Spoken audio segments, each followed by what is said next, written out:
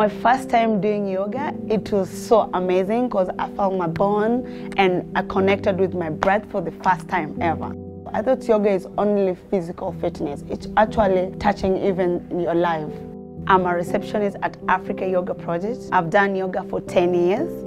Africa Yoga Project have helped me to become a leader. They give you opportunity to become a faculty, a chance to stand in front of people and lead.